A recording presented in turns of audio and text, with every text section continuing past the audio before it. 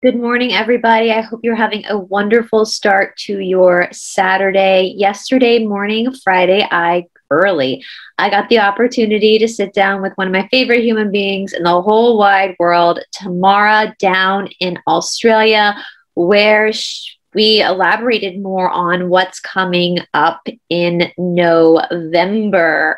If you missed it, few days ago, she sent over her astrological breakdown of the month of November. So I will put that down in the description box below, again, in case you missed it.